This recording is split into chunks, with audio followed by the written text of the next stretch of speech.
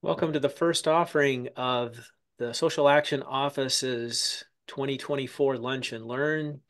I'm Deacon Kent Ferris, the Director of Social Action, and I'll be your host for today's Lunch and Learn. The topic is Catholic Relief Services Rice Bowl Collection, and we will begin in prayer. I'm using a prayer from Catholic Relief Services. We haven't seen the cardboard rice bowl promotional materials yet, and so I'm using a different prayer from CRS for our opening prayer. In the name of the Father, and the Son, and the Holy Spirit. Amen. God, our refuge, our ever-present help in trouble, your promises hold true. This we know, this we pray. For the widow, the refugee, the orphan, those who are too weak, too tired, too broken to cry out to you. When mountains shake, when leaders fail, when all seems absolutely, irretrievably, impossibly lost, you enter. We thank you for your presence. We pray we receive your deliverance.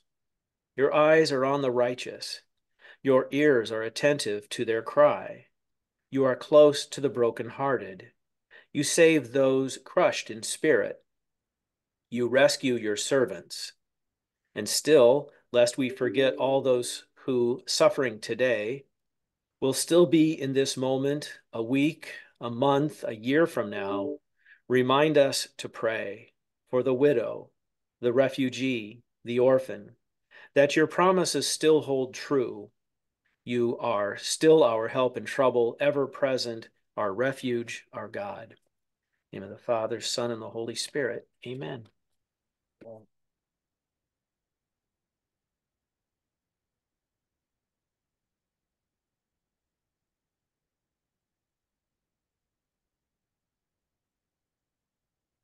We are, let me see if I can do a full screen show.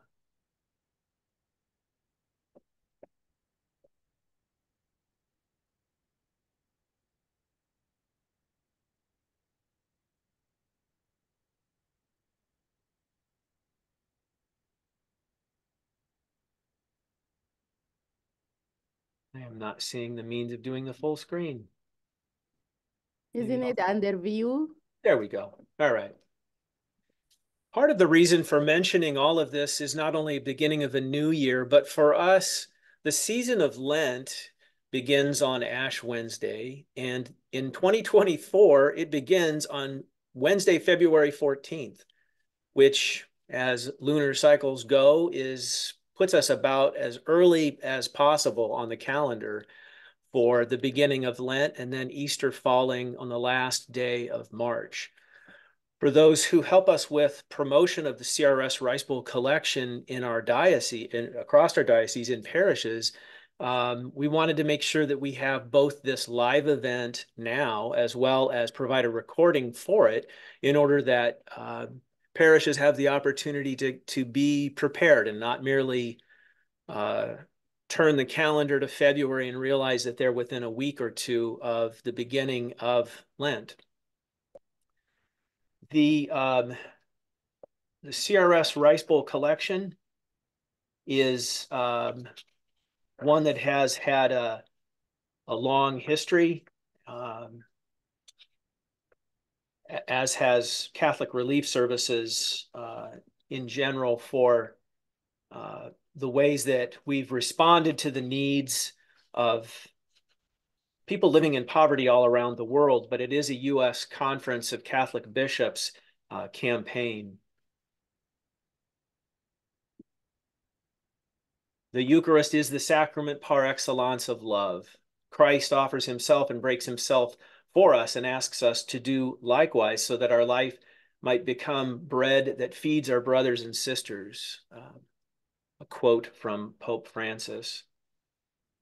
And this Lent, we reflect on how the Eucharist unites us with God and one another as members of the same body of Christ, how the Lord invites us to see him in our global family. We have, as spiritual pillars of prayer, fasting, and almsgiving as part of our lives, regularly and in an especial way during Lent, the season of preparation for Easter. To give you some idea of the scope of this particular collection, it affects not only individuals living in poverty around the world, but also in our own community. So 75% of what is collected is given to Catholic Relief Services for the projects that they have in place in over 100 countries around the world. 25% of the collection stays in the diocese. We review local grant requests. We do so in June. Often those poverty fighting efforts are addressing local hunger in communities in the 22 counties of the Diocese of Davenport. In preparation for this, I was reminded that the actual Rice Bowl campaign began in 1975 in order for families here in the U.S. to be able to have that visible expression of Lenten sacrifice. The Rice Bowl collection is one that is known for the cardboard rice bowl. It is a well-known staple within Catholic parishes and families, and so that's how people have come to know it over time. A simple rice bowl and coins or dollars put in it. They also talk about how the donations by way of rice bowl help families living in extreme poverty, and they give examples of how much it would cost for chickens to provide eggs and a goat to provide both milk and income, as well as what it would take for a household garden for nutrition. Having visited Ethiopia and Tanzania with CRS, I can attest to the gardens that had benefited folks in order for them to have a richer diet and also ones that they kind of take ownership of. I mentioned the CRS Rice Bowl grants here locally. These are the recipients of grants for this past year, about 2023. One of the things that we have a responsibility to do is make sure that parishes are getting their collection materials. Esmeralda Guerrero, Loxie Hopkins, others of us are in constant contact with parish staff and volunteers to make sure that they have reviewed the promotional material orders 9 months ago, and then also that they receive them. Materials come in both English and in Spanish. And so in some cases, if we find that a parish has more Rice Bowl resources than they necessarily need, but a neighbor may not, we will also kind of shuffle the resources, the posters, the actual Rice Bowls around to different parishes.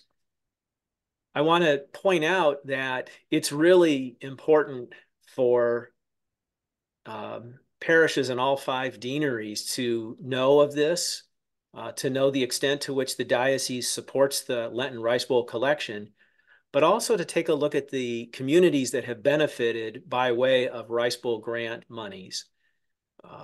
We're often reminded that the Diocese of Davenport is more than the County of Scott. And so when we see requests and applications from DeWitt and Iowa City and Clinton and Burlington, these are the ones that we really want to, those and a bunch of other communities that are addressing hunger, we want them to know more about the relatively simple process for applying for Rice Bowl money.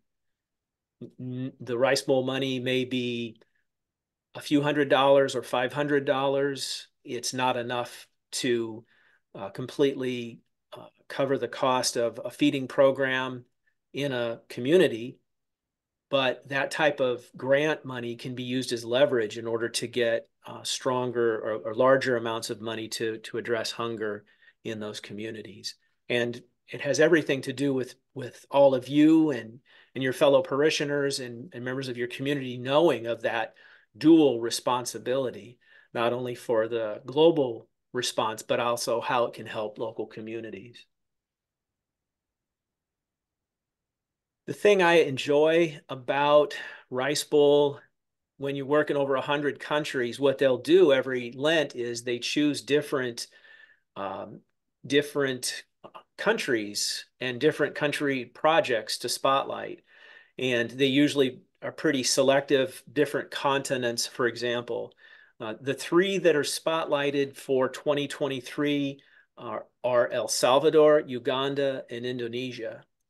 And so when those resources come to you, you get print resources that describe a little bit about each of those three countries. But then if you go to the CRS Rice Bowl website, you can actually view videos from those three countries to share with parishes, fellow parishioners, what the types of programs are relating to food programs, water programs, or educational programs. Also, as a note on this particular slide, there is um, global hunger, and then Catholic Relief Service, by virtue of what they do and where they do it, is also well aware of the impact of climate change on addressing the needs of those living in extreme poverty. And they do a really good job of providing what that lived experience is like for those in those countries. Uganda, um, described as the Pearl Africa, defined by its rich culture, diverse flora and fauna, and engaging people, many natural advantages, but continues to face serious development challenges as a result of the protracted civil war. And so CRS has been involved for at least 6 years in a resettlement district. And so they're looking again at what they do best, which is water, sanitation, hygiene, as well as looking at educational efforts. In Uganda, where 69% of households obtain their livelihood from subsistence farming, agriculture continues to be important for their GDP, as well as being a major source of employment.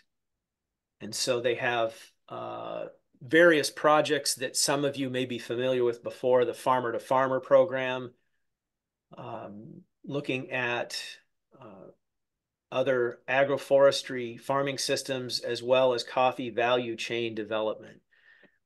They take into account what can grow in locations and then also try to help those who live there be able to provide for better sustainability for themselves and their families.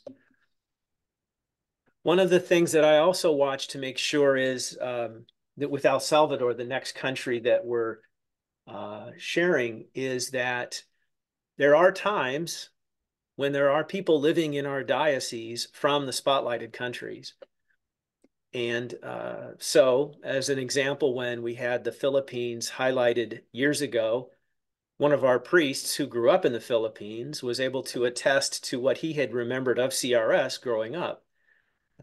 Likewise, we do have members of our diocese who are from El Salvador. And so this is an opportunity for them to see the ways that their home country continues to be supported. And then they can attest to the value that is being undertaken. In El Salvador, again, as the slide notes, 1 in 5 El Salvadorans have immigrated. And income equality between rural and urban areas is severe. Low economic growth and high levels of violence and insecurity continue to affect Salvadoran society in profound ways. So here you're looking at the possibility of crop diversification, soil and water conservation, reforestation.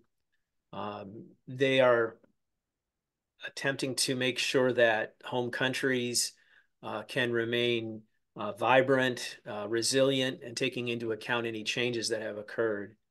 Uh, Haiti is another example, though Haiti's not spotlighted this year.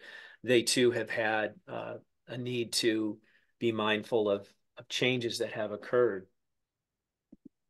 Finally, Indonesia is one of the three countries that will be spotlighted, dealing with all kinds of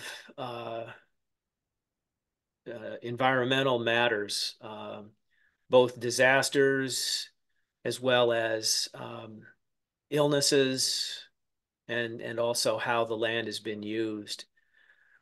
Over the last 5 years, more than 1.5 million people have been directly affected by those natural disasters.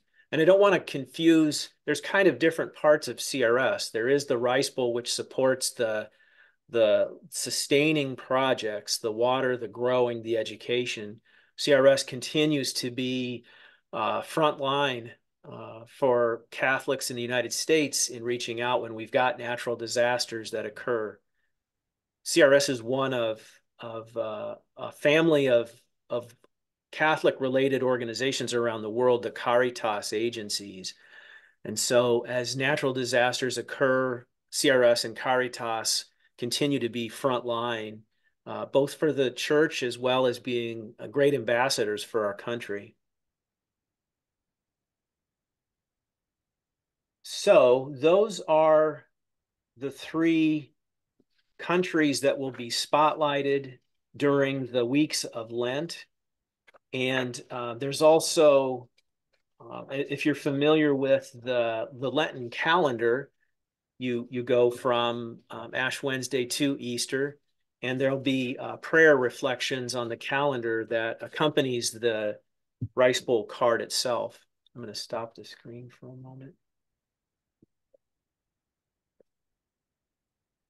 I want to ask questions of those, comments of those that have either experienced Rice Bowl collection efforts before or are new to it and want to know more specifically about it. And you can see this, what I point to on my door back there was the CRS Rice Bowl collection poster from last year. I haven't received the new one this year, but I will. I'll put it up at that time. Comments or questions as to how it's been received in your parish, or other questions?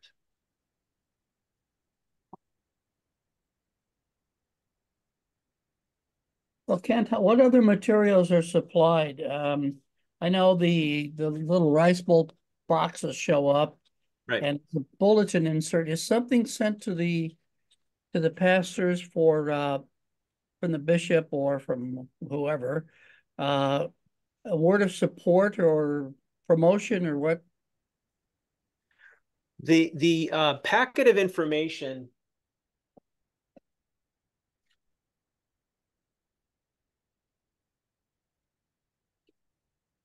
I thought I might have still had the actual packet from last year. What you'll have is a cover letter to the pastor or the parish. It includes bilingual posters, the box of the rice bowls themselves, and they've normally got the calendar that accompanies the rice bowl attached to the rice bowl boxes. As far as the promotion of it goes, we will have, by way of the Catholic Messenger, the advertisement. We'll run an ad promoting the collection, and there'll also be an administrator letter of support. We say administrator because we don't have a bishop, but normally there's also a bishop's letter that assists with that type of support. And so I don't know if there's also. Then also prior to the collection, there is a letter that goes out to Rice Bowl coordinators and the parish staff like a week or two before the collection. And that includes like links to the different materials that are available. As important as it is on the front end to have rice bowls in hand on Ash Wednesday, some parishes will actually have them available for Ash Wednesday, the distribution of ashes. If your parish can have it at play to have those available then, or at least the first Sunday of Lent. That's really helpful. I remember Father Greg Steckel when he was in West Liberty, who would actually bless the rice bowls. That was good. On the back end, it is as important to make sure that the parish, after Lent is over, is timely in getting the money back to the diocese in order for us to know how much there is that we will in turn be able to distribute. It's not, you didn't ask the question, but in really good years, we approach $100,000 that comes by way of a relatively simple rice bowl. Yes, we do get coins, and we do get people that put either checks or cash in those rice bowls and turn them in at the parish. There are also other people who opt not to do that and give directly to Rice Bowl. They give it directly to CRS. And the amazing thing about it is CRS knows who gave and where they're from and routes 25% of what they give back to the diocese. So I applaud CRS for their incredible commitment to donor intent. So if Kent writes a check for $100 and just sends it to Baltimore, $25 comes back to the diocese as was the stated intention. I'd also mention that it's a great activity for schools. I mean, kids absolutely love it. And I know there's been some that have done some really cool things with the rice balls and raising money. If you have either schools or religious ed groups that you have connections with, we're now at a point, by way of being able to access YouTube, that we've had youth who've actually taken it upon them within their class at school or within religious ed to be able to be the person that shows that particular week's spotlighted YouTube video for purposes of promotion. Yeah, we've had over time,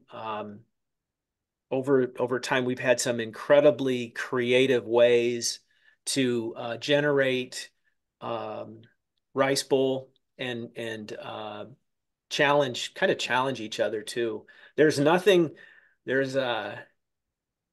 more inspiring than to see a child give sacrificially to a Lenten collection. And I think that a good part of why that's possible is because CRS, in the images that they provide, the information that's so consistent with our Catholic faith, as well as the life-affirming stories that you see by way of YouTube, you can be assured that it is kind of the best expression of love of neighbor on a global scale. And you can appreciate the sincerity of how the materials are provided and also kids' response to it. At St. Anne's, we had a very dynamic rice bowl collection one year when a former pastor on the first Sunday of Lent blessed the rice bowls and allowed us to speak about the rice bowl collection. And we made a presentation suggesting that you place the rice bowl on your kitchen table, and every time you get a drink of water, think of the people who have to hike 5 miles to get water to bring to their village, and put a quarter or a dime into the rice bowl for each time you do that. And we made several other suggestions comparing the blessings that we have here to the conditions in many of the rice bowl countries. And then it was recommended that at the offering, the children bring forward their rice bowl collection for the week. We Mhm. wanted, we didn't want a single rice bowl collection, but we wanted to keep it in the minds of people for the whole period of Lent. So at each of the offerings during Lent, the children would bring forward their rice bowls and empty them into a large basket that we purchased from my um, store that specializes in goods from other countries. This was a very large African basket, and the kids would all come forward, put their rice bowl money in, and go traipsing back. That was kind of something that was good to see, and the kids loved it.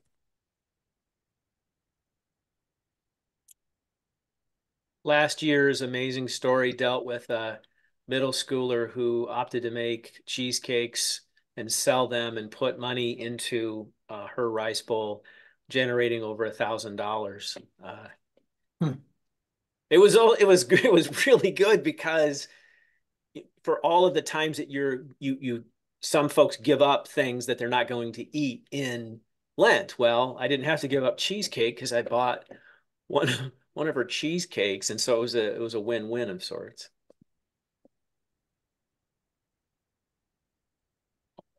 I was going to mention when Glenn remarked about the lack of water. A number of years ago, a group of us from the diocese went with Catholic Relief Service to Guatemala.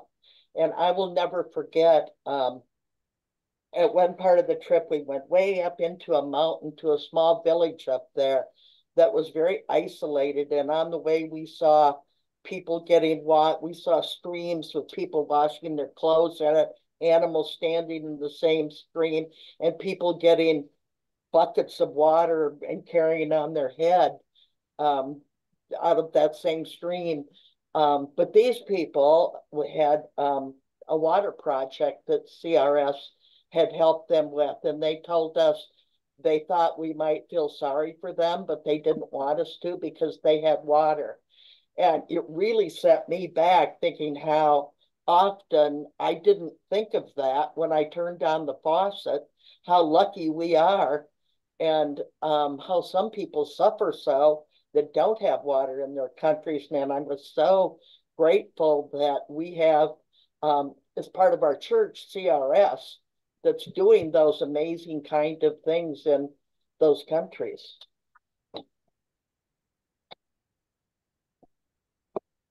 Lindsay reminds us of an event that youth ministry in West Point undertook, a promotional effort, and the youth minister at the time was portraying the Godfather and talked about the importance of giving. And then I think that same youth ministry group took the recipes that are part of the calendar that accompanies Rice Bowl and actually made them. So here again, the opportunity to share a meal based on one that would be specific to the particular country is another way of having that sense of solidarity, breaking bread, and as Pope Francis referenced, bringing back to the core of the Eucharist is so very important. I would also add, in addition to the countries that are focused by way of Rice Bowl, a continued reminder of what will be global hotspots this year. We get information from the UN Refugee Agency, UNHCR, and also look at what CRS is telling us of areas that will continue to make news, hopefully, and that we will want to know more about. Gaza might be at the #1 list in the present moment. More than 19,000 people have been killed, 70% of whom are women and children. Nearly 2 million people, or 85% of Gaza's population, have been displaced. Nearly all of those forced from their homes report that they do not have enough to eat. Many have crowded into schools, churches, hospitals, homes, and shelters, but thousands are living outside without safe shelter, without an immediate cessation of violence and an increase of humanitarian corridors. widespread suffering will continue. CRS and Caritas are present and trying to provide humanitarian aid. So too, Ukraine, the war in Ukraine continues. And really here you've got the Caritas agencies that work with CRS to make sure that the millions who have been either internally displaced or are in neighboring countries continue to have the type of food items that they need for purposes of support to provide the basics of shelter, food, water. We do have Central America by virtue of climate change and ongoing violence, excuse me, that continues to provide incredible challenges for those that leave their countries and feel that they have no other opportunities, but also those that stay in place.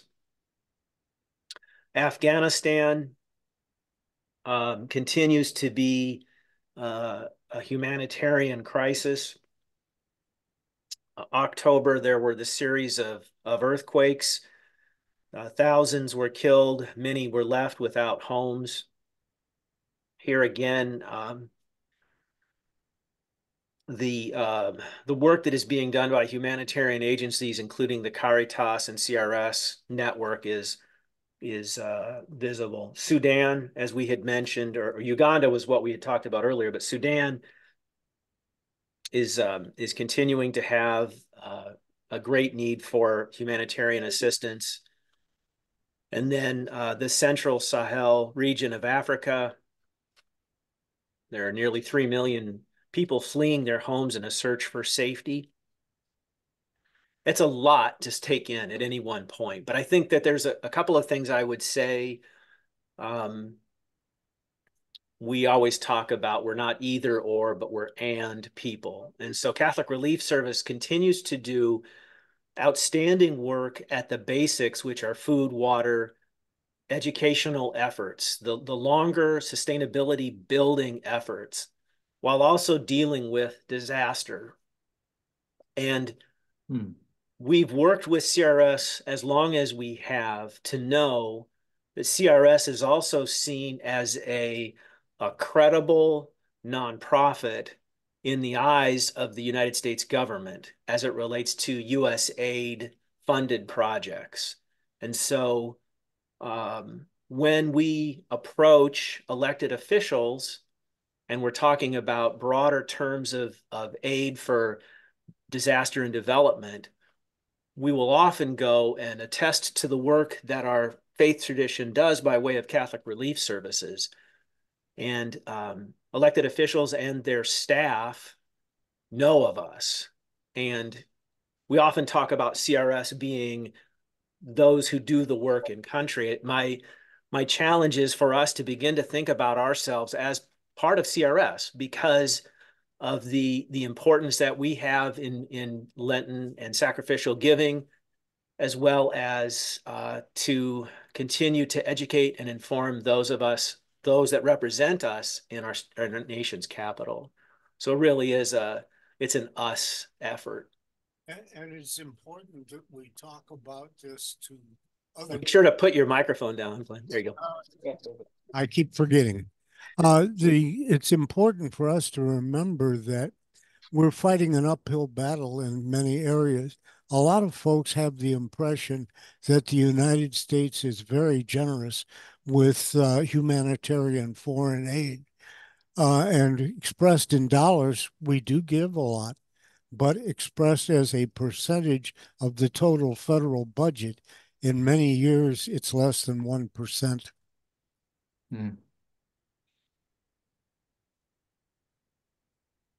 If I would also say that if you have not liked CRS on Twitter and on Facebook, I would encourage you to do that because you get a lot of information, including from some workers by name, actually, that are in Gaza. One worker talked about having 80 people sheltered in her house. I don't know if her house is still standing or what's happened to her since she was on Twitter with that.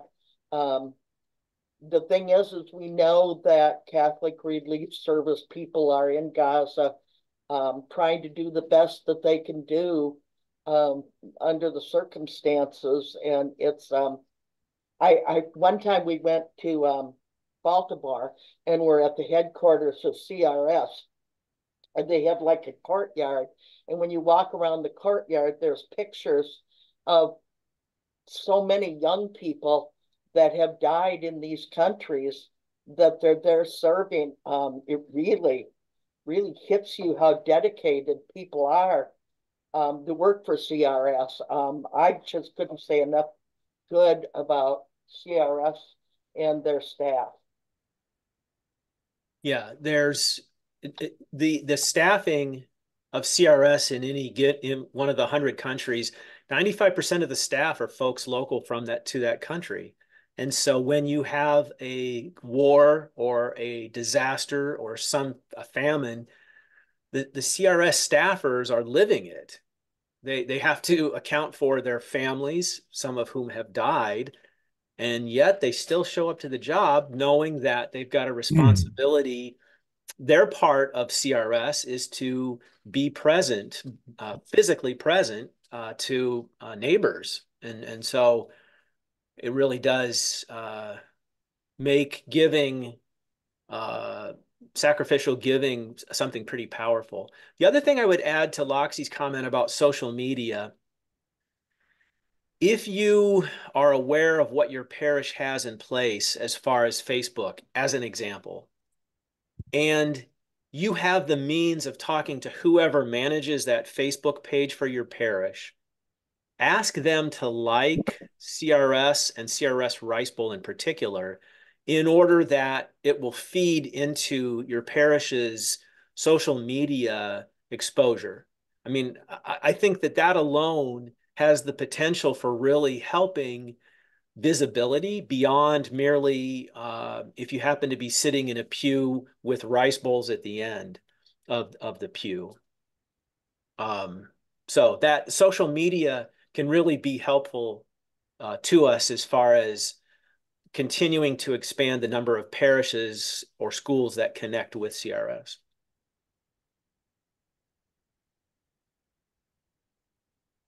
Before I forget, and again, this has to do with resolutions for 2024. This session is recorded. Not everybody was able to be with us over the lunch hour. Thursday, February 1st is the next time that we'll have a lunch and learn. The broad topic is immigration. We hope to have some more updates as to what is happening and the ways that the Catholic Church is mindful of the needs of some pretty desperate folks in light of what is happening regarding immigration and like new arrivals in our country. I'm going to leave it kind of broad because as we develop the content for the next one, we know that there are going to be a number of developments that will happen within the next month. The network of dioceses and Catholic charities across the country that are already involved in responding is one that on occasion there will be these periodic convenings that occur so that dioceses can talk with each other to understand what each is doing.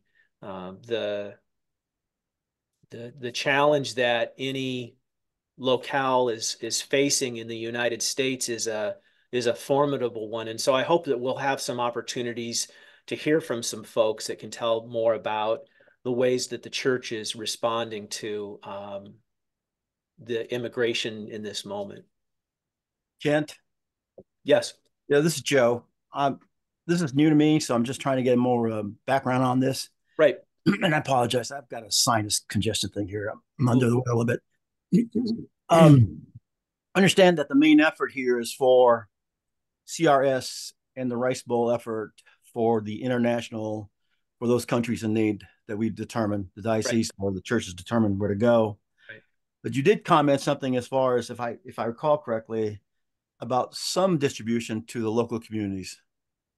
Yes. So Right? 25% of what's collected for Rice Bowl is then eligible for distribution. It's a grant process.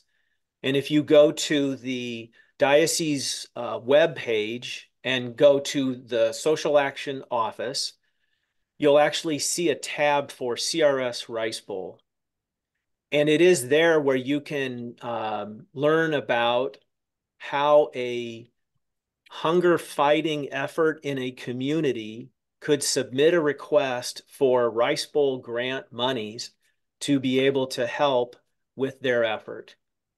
Okay. There, as an example, in the metro, there's a program that supports children in an after-school educational program, and they have historically received Rice Bowl grant monies to provide for snack items for children who live in poverty but are attempting to bolster their education. That was an example of where Rice Bowl money has helped a local effort.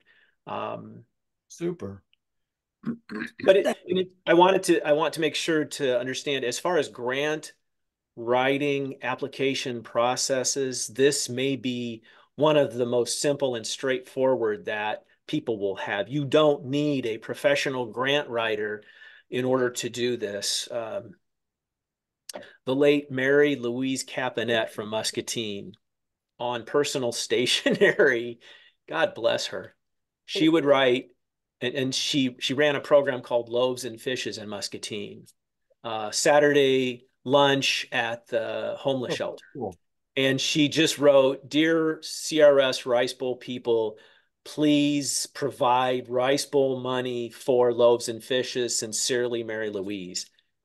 And she was a rock star, and she got her money, and she did great things. And so but it's also that particular one, and other efforts.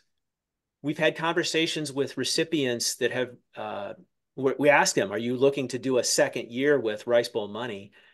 And then they found that there are other grant funding streams that they can access, and then they don't need the Rice Bowl anymore. And so the Rice Bowl funds. Okay. Great. Thank you, sir. Yeah. Thank you. The Rice Bowl, we distribute that in June of every year. And I think the deadline isn't it the middle of May, Esmeralda? May 15th by 4 o'clock. And so we encourage, if you have programs that help feed the hungry, that you apply for that grant. And you said this is on the local diocese website? Correct. If you go to the Diocese of Davenport's website, and then under offices, you go to social action. Okay. And then there's a tabs on the left for CRS Rice Bowl. Thank you. Yeah. Thank you. Yes. It's good to see you all. It's a quarter till the hour. You'll get the rebate on the full hour not used. Stay safe and healthy. There's a lot of illnesses that are going around. A quick shout out for Lenten observances. If you're in the Clinton Metro, Peace Soup is an incredible opportunity to hear from community groups. It's not only a matter of not a matter of local efforts that are being undertaken, but you'll also see sometimes where global issues are brought to attention based on local experts that can speak to it. Tom Strevler's on with us today.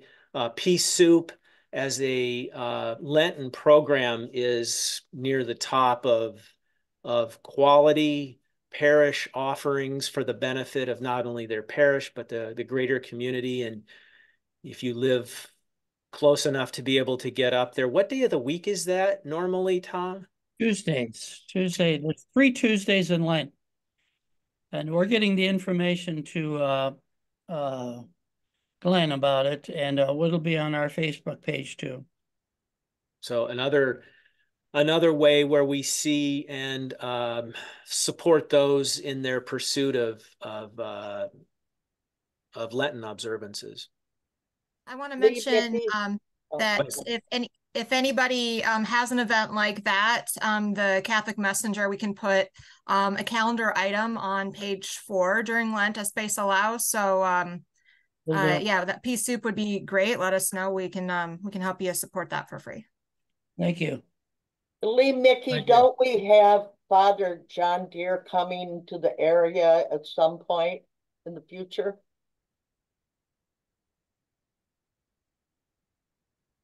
Ann Elsbecker may be able to unmute herself. She may be able to jump in if Lee doesn't. Okay. If one or the other of them is going to unmute. And you can speak if you want. Okay, he is coming.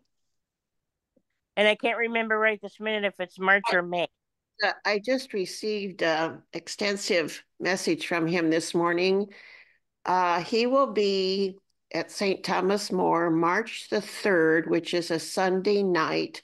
We will have a finger food meal at 6 o'clock, and he will be speaking at 7. Prairie Lights is handling his books, so they will take care of all of the business of selling them. And he's beginning his tour soon. So we're looking forward to him coming again. He's been at St. Thomas several times, and we've always had a really good turnout. Very good.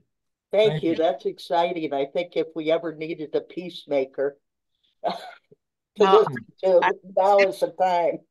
Consider him tops in nonviolent peacemaker. Yes. Mm-hmm. Very good. Okay. Thank you very much for your time. Peace and all good. Bye-bye.